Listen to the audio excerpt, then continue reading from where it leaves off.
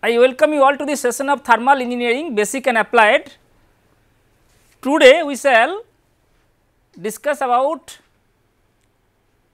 a simple float type carburetor by depicting the geometrical configuration of this particular type of carburetor. We shall discuss the flow analysis, because we have seen carburetor is a special device and this particular device is integrated with the internal combustion engine, that is the spark ignition engine, and the sole purpose of this device is to supply homogeneous mixture of air and fuel. So, we have understood by this time is that carburetor is provided to ensure that engine will get chemically correct or the stoichiometric air fuel ratio. In the last class we have also discussed it is very unlikely that engine will always get stoichiometric air fuel ratio. Instead, considering several regimes of engine operation, we have discussed that carburetor would be able to provide air fuel mixture or fuel air mixture in a given range, and that is the combustible range of any particular type of fuel. So, sometimes it may be higher than the stoichiometric ratio or it may be lesser than the stoichiometric ratio. So, today what we will do, we shall draw a simple float type carburetor, then we shall go for its analysis. So, if we try to draw the simple float type carburetor,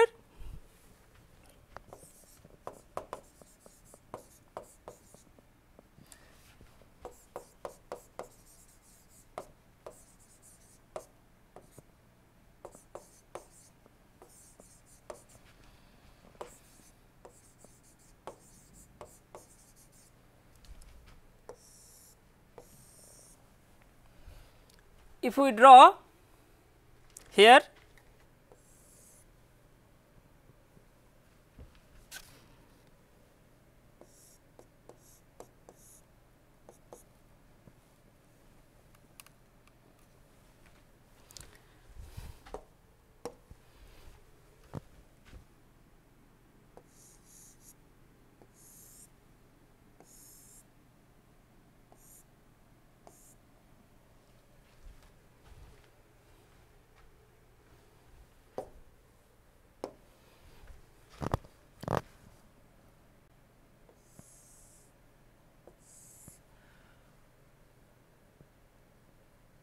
it is not exactly at the middle. So, let us try to draw it.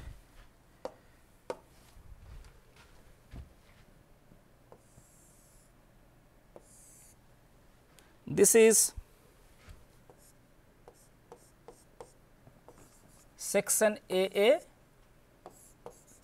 Through this section air is taken. Now, this particular element is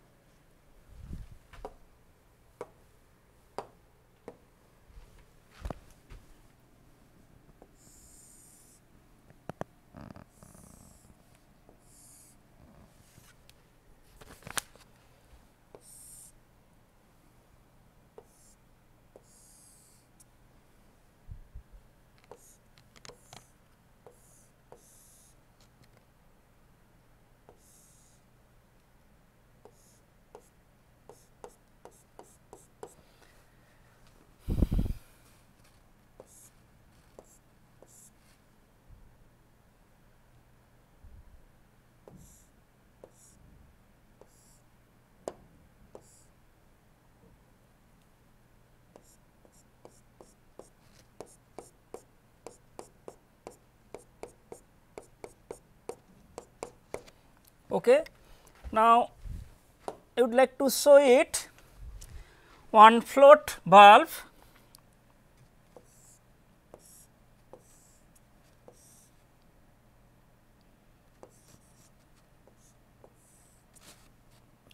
so this is float valve, this is air vent. This air vent is provided to ensure that this is fuel tank. So, basically fuel is open to atmosphere. So, the pressure acting on the fuel surface is atmospheric pressure. This is the path through which fuel from tank. So, fuel from tank is taken to this reservoir through this line, and this is basically float chamber.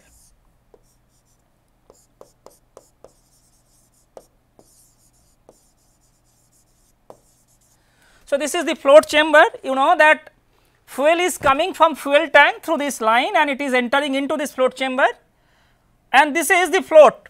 This is the float. You have seen in daily life the application of float valve. So, this is float, right, and if we see this is, so idea is you know that though it is not complete, but we have say here one, if I draw one,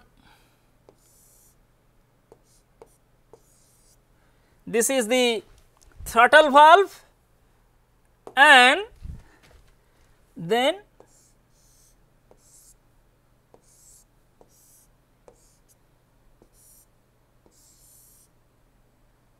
two engine cylinder.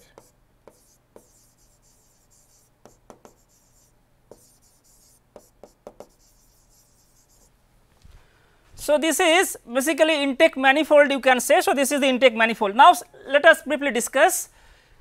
Idea is air will come through this manifold, of course, air cleaner should be there.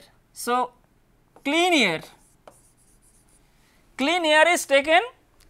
Now, we need to have some arrangement so that air will flow through this flow path, and while air is flowing you can understand this is open to atmosphere, this is also air vent. So, this the pressure acting on the fuel surface is also atmosphere.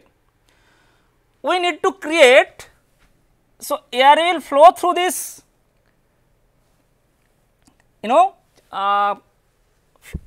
path, through this path, and while air is flowing we also need to have simultaneous flow of fuel from float chamber into this particular pathway through this particular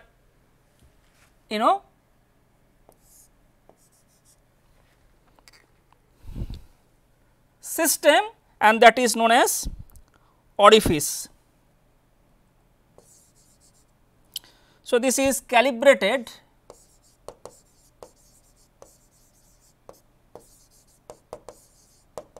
orifice, and this is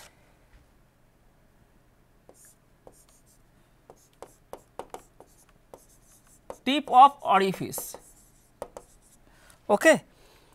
And so, this is section BB. What did I say? I said that when air will flow through this pathway, the flow of air also will try to induce, or flow of air also will try to induct certain amount of fuel that is required for that specific operation from float chamber into this pathway, that is some fuel will be injected through this calibrated orifice and it will be discharged at the tip of the orifice. So, we need to make some arrangement through through this simple float type carburetor, that simultaneous flow, air and fuel will have simultaneous flow. So, air will flow from the air cleaner, that is clean air should be taken to remove all the dust particles which are there in the air, and the flow of air also will try to induct certain amount of fuel from the float chamber through this calibrated orifice, and that metering fuel should be discharged at the tip of the orifice. By how we can do it? Because this is also open to atmosphere, this is also open to atmosphere. So, we need to have some kind of pressure difference. So, when air is flowing through this particular pathway, if we can somehow make, or if we can somehow make an arrangement that the flow of air will also create a pressure difference between the float chamber and tip of the orifice, and that pressure difference will allow liquid fuel to flow through this calibrated orifice and fuel will be discharged at the tip of the orifice. By how? So, to have this, we need to have some constricted passage, and that constricted passage will reduce the pressure and it will increase the velocity. So, that means air is coming from top. If we can somehow increase the velocity of air in this location where tip of the orifice is there, and that increased velocity will lead to a drop in pressure, and that pressure difference, because this is the atmospheric pressure, if we can reduce the pressure at the tip of the orifice less than atmospheric pressure, that pressure difference will allow liquid fuel to flow from float chamber through the calibrated orifice and up to this point, that is tip of the orifice. So, what we can do, this is done. You have studied in fluid mechanics that what we need to do, we need to provide venturi.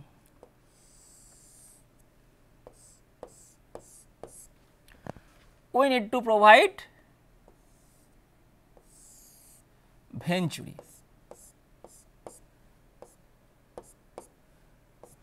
Okay. So, we are providing venturi. What it does?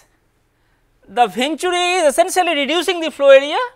So, when the air will approach this venturi, velocity will increase, that is flow will accelerate. At the cost of this accelerated flow, pressure will drop, and the drop in pressure should be such that the pressure difference between float chamber and at the tip of the orifice is the driving force for the flow of fuel from float chamber into this point, up to this point. So, this is let me write here, this is basically fuel. So, this is fuel. Okay.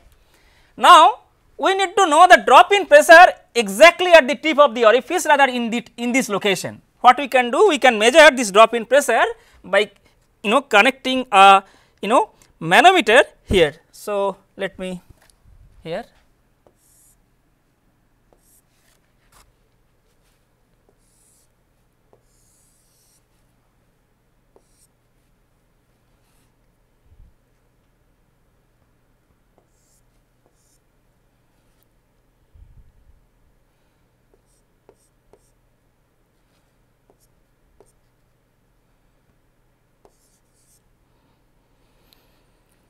So, this is P atmospheric. So, you can understand this is P atmospheric and pressure at this junction will be less than atmospheric by this height, and that we can measure what is the pressure by measuring the rise of the manometric liquid in this U tube manometer, and we can calculate what is the pressure drop and whether that pressure drop is sufficient to have flow of fuel considering fuel viscosity, surface tension, etc. Because when fuel will flow from float chamber through this calibrated orifice up to the tip of the orifice, accounting for the frictional loss due to viscosity of the fuel as well as surface tension, we need to design the venturi accordingly. Okay. Now, so basically you see that when liquid fuel is trying to so this is the fuel initial height. Okay. So, this is the fuel initial height. I should this is the fuel initial height. Okay. So, this distance which is, so this distance is delta H. So, this is delta H.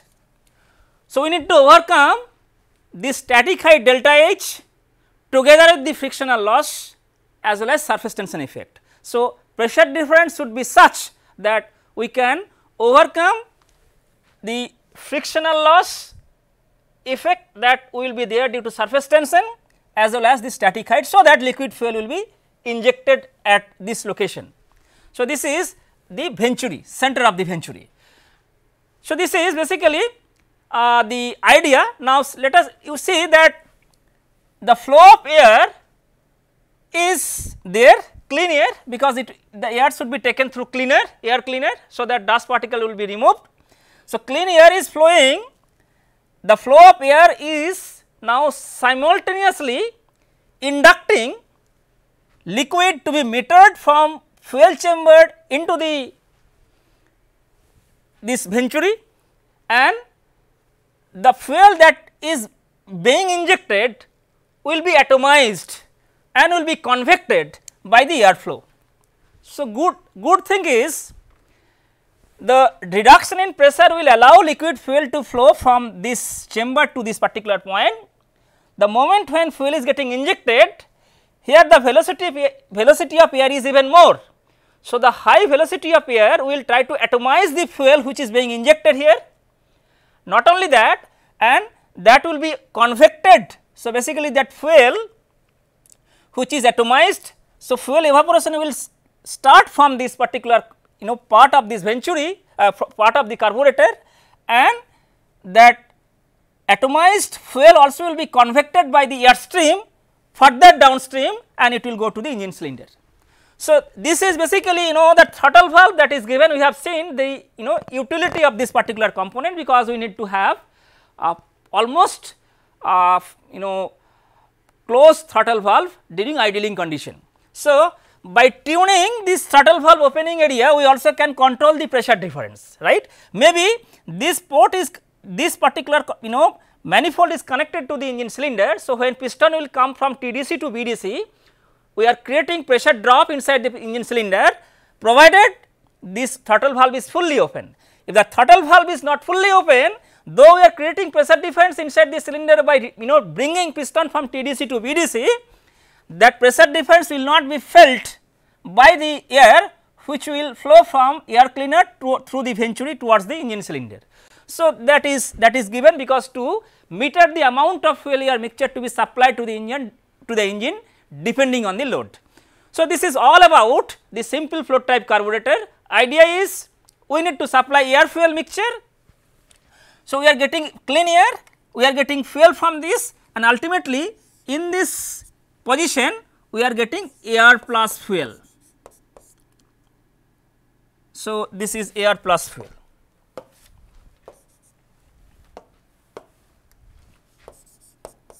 Okay. So, this is the idea. So, now let us quickly do the analysis. So, basically what would be the mass flow rate of air and mass flow rate of fuel? We are interested in the mass flow rate of fuel as well as mass flow rate of air. So, this is mass flow rate of air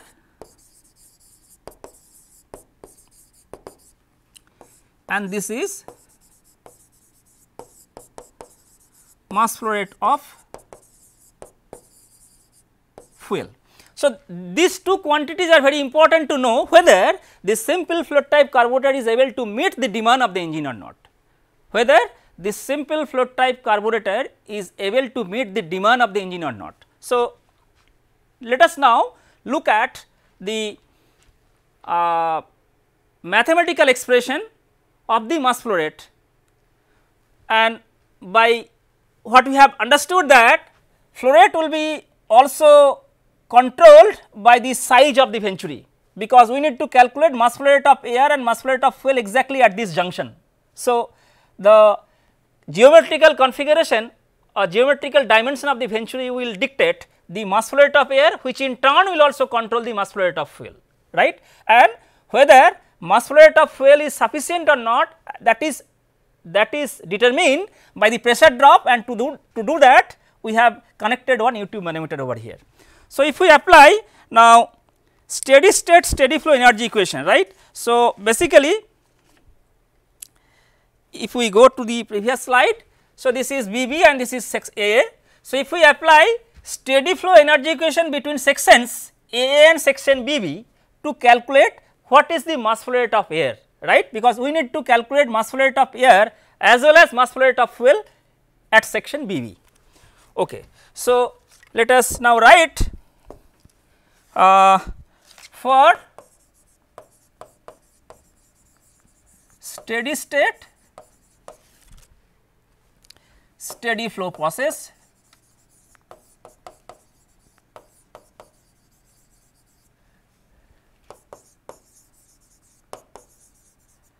between sections AA and BB. What we can write? We can write HA plus CA square by 2 equal to HB plus CB square by 2. So, this is enthalpy of at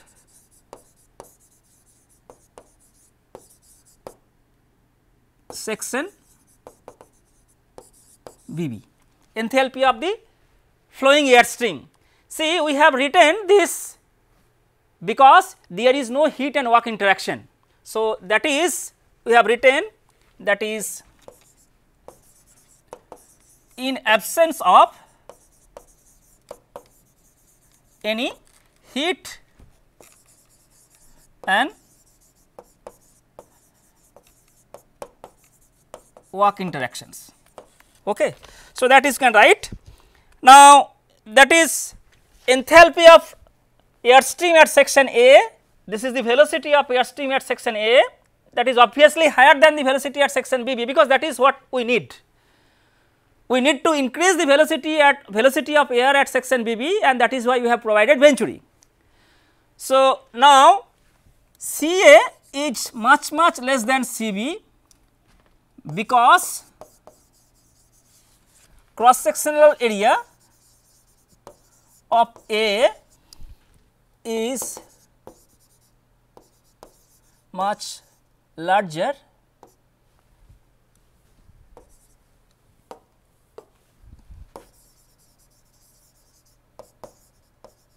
than of BB. Okay. And also this section is the air at this section is in atmospheric condition, and this section A is far away from section BB.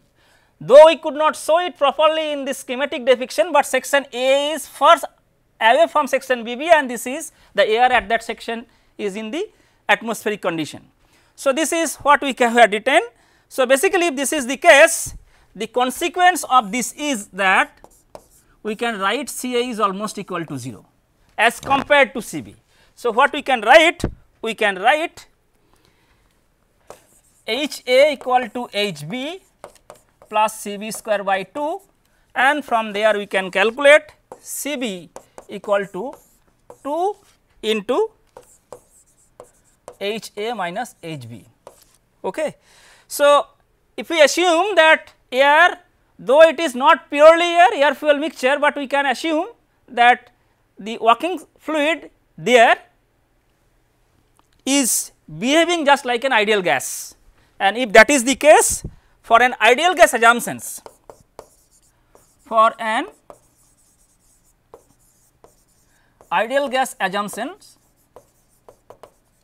we can write Cb is equal to 2 Cp Ta minus Tb.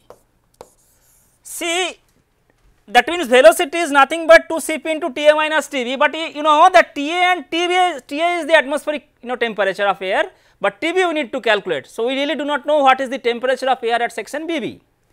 Okay. So, if we now we had seen that we have connected an U-tube manometer at section BB. So, we can measure the pressure drop. Okay.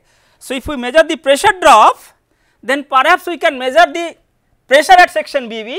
By measuring pressure at section BB, we can relate TB, or in other way, this TA is known, but TB can be written in terms of the pressure at section BB.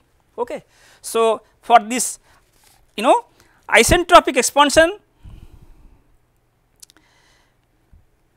here we can write, assuming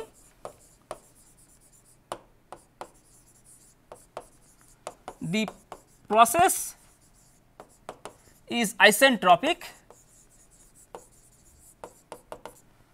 process that is between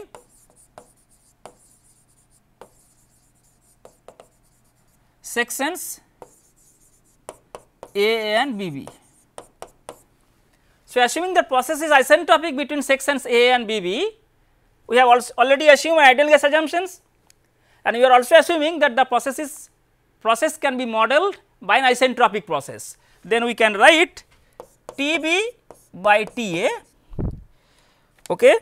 So, equal to PB by PA power gamma minus 1 upon gamma. Okay. That means, so this CB can be written under root 2 CPTA into 1 minus PB by PA power gamma minus 1 power half. That means, if we take TA outside and we can take under root 2 CPTA outside, because CP is known, TA is known, and now we can write PB by PA. PA is the atmospheric pressure, that is pressure at section A, and PB that is that needs to be calculated by using simple float that U-tube manometer. Okay, then what would be the mass flow rate? So, mass flow rate of air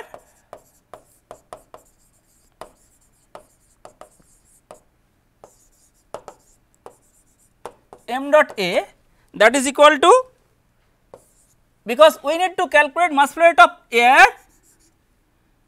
So, this is air, this A stands for air, I am writing AIR, and that is at section BB. If I use suffix A, that will stand for section A, but to avoid any confusion, I am writing m dot air, that is mass flow rate of air, and we are interested in calculating the mass flow rate of air at section BB. So, that is rho B into area B into velocity into CB. Rho A into velocity, rho into AB into CB. AB that we know, because that is what we are designing the venturi. Rho B that we also need to know, because rho B is not calculated, but we can calculate pressure by using the manometer that is connected at section BB, and already we have calculated CB. So, if we write this expression, eventually we are getting, so this is AB into rho B into AB under root 2 Cp into Ta into 1 minus Pb by Pa power gamma minus 1 upon gamma power half. So, this is gamma minus 1. So, this is gamma minus 1 upon gamma. Okay. So, this is what we can write, very simple expression. Now, it is not complete, this expression is not complete, because we can't calculate mass flow rate provided we do not calculate rho B. So, in this expression you can understand that we know AB, that is the cross sectional area of section BB, that is obtained from the design of the venturi.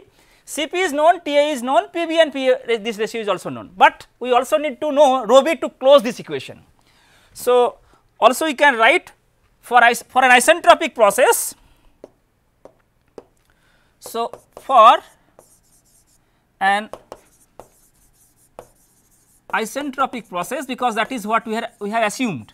So, we have assumed that the air fuel mixture or simply air can be, because we are interested in calculating mass flow rate of air at section BB, maybe after a few cycles of operation at that section it is not purely air, rather it is a fuel air mixture. So, we are assuming that that particular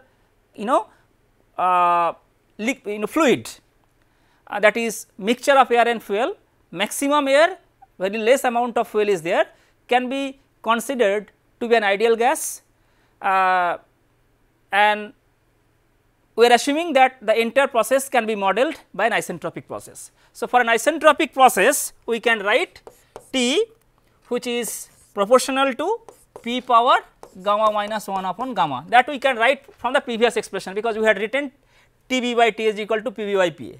Now, what is P? That is rho RT.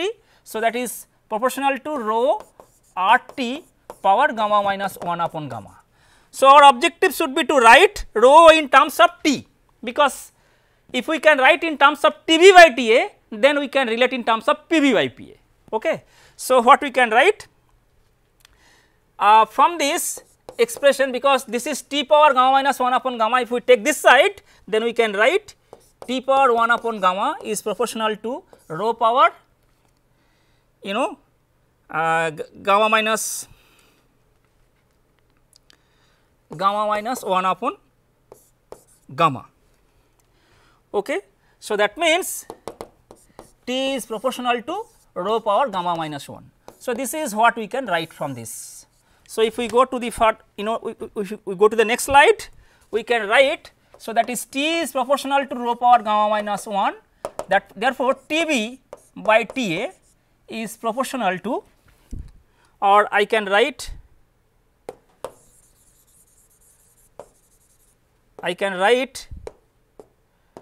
this Tb by Ta is rho b by rho a power gamma minus 1. So, we can write rho b is equal to rho a into Tb by Ta power 1 upon gamma minus 1, that is rho a into Pb by Pa power gamma minus 1 by gamma. So, that is 1 by gamma, gamma minus 1 by gamma into 1 upon gamma minus 1. So, if we write one step further, that is rho a into Pb by Pa power 1 upon gamma. This will get cancelled out. So, this is the expression of rho b. So, now knowing the value of rho b, we can close that equation, that is the mass flow rate of air. So, we can write here, that is mass flow rate of air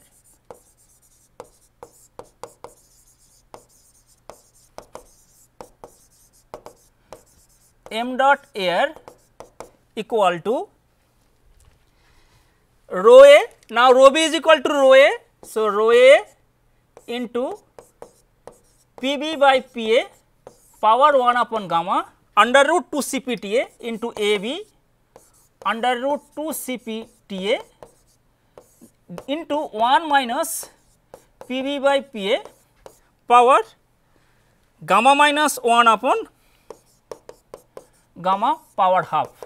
So, this is the expression of mass flow rate, that is what we wanted to have, right, because so for a given dimension of the venturi, that is AB, ambient condition we know, because Cp Ta and Pa is known, we can measure Pb by connecting this U tube manometer that we had seen in the schematic depiction. We can calculate what would be the density of what would be the mass flow rate of air at section Bb. We can write this expression further in a closed form. So, let me write here. So, m dot air is rho a Ab under root 2 Cpta, and that means we are trying to take this component inside this root, and we can write this is Pb by Pa is 2 by gamma, that is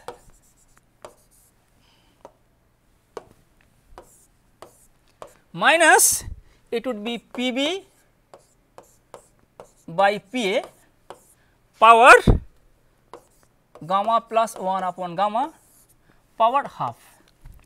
So, this is the mass flow rate of air, right. So, now you can see in this expression we have expressed the mass flow rate of air, that is the flow rate of air at section BB in terms of all known quantities, because we know Pa, the pressure at section A, that is the atmospheric pressure, atmospheric temperature Ta.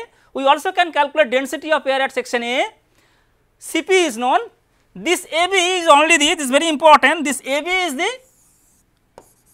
Venturi area. So, that someone can design accordingly to obtain this much. So, what would be the amount of mass flow rate, that of course, as per the requirement of the load or demand of the engine, we can design Venturi, so that we can get the desired mass flow rate. And this mass flow rate is, again let me tell you, because we have assumed that the mixture of fuel air, which is neither purely air at section BB, to be an ideal gas, and we have assumed that the flow is an isentropic process. But you have seen, you have studied in thermodynamics that a process is isentropic, that is frictionless process, and there is no heat interaction, no heat transfer. But though there is no heat interaction between the in the process, the process is not involved with any type of heat and work interaction, but we cannot trivially ignore the frictional effect, because though the viscosity of air is very small, still it is bounded by the solid walls. So, if we go to the schematic depiction, that that when air is trying to flow over this, so there is a constricted passage, moreover solid surfaces are there, so boundary layer will form. So, basically we cannot trivially ignore the frictional effect. So, accounting for this particular aspect, the mass flow rate that we could write over here is not the actual mass flow rate, rather this is the ideal mass flow rate. So, this mass flow rate is the ideal mass flow rate. Why? Because accounting for the frictional loss. So, this is the ideal mass flow rate. Now, to get the actual mass flow rate, we need to multiply this quantity with one coefficient that you have studied in your fluid mechanics course, that when there is we had studied about Venturi meter, orifice meter. So, this is as good as Venturi meter, that we are providing Venturi to reduce the area, flow area, so that the velocity of the flowing fluid can be increased to reduce the pressure. So, that pressure difference is needed to have a flow of fuel from float chamber to the Venturi. So, Venturi section. So, to obtain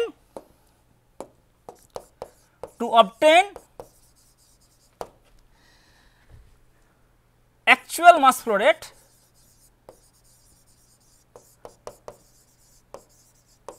that is m dot air actual equal to m dot air ideal multiplied by CdA. So, this is m dot air ideal. So, you can understand that this CdA equal to m dot air actual divided by m dot air ideal. So, this is known as discharge coefficient.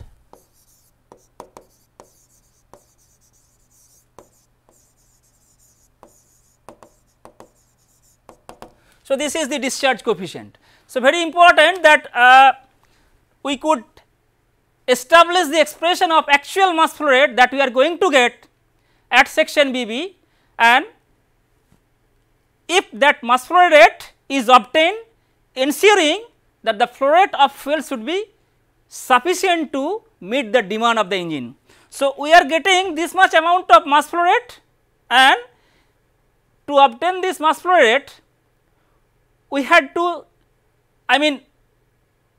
provide Venturi that we had seen in the schematic depiction, right. So, the carburetor is provided with this Venturi, to reduce the cross sectional area at section BB, and the amount of mass flow rate that is obtained at this section BB should be sufficient to meet the demand, as well as the mass flow rate also would be enough to ensure that the fuel that would be supplied from the float chamber to this particular section is also sufficient. So, basically we need to design the venturi in such a way that there will be flow of fuel from float chamber to this venturi. That means, mass flow rate of fuel should be adequate for the requirement, that is that will vary from that will vary with the load of the engine, and also a reduction in cross sectional area will increase the velocity, but if the area is reducing, so basically mass flow rate also will reduce, mass flow rate of air, but we also need the designer should be careful while designing the system that mass flow rate of air should not be compromised. So, this is what is important to have the optimum design of the venturi. So, to summarize today's class, what we have discussed in today's class, we have discussed about the operation of a simple float type carburetor, then we have analyzed the flow of air as well as fuel from float chamber into the venturi, and finally, we could establish the expression of the mass flow rate of air. And with this I stop here today, and in the next class we shall discuss about the mass flow rate of fuel, which is also important to know pertaining to this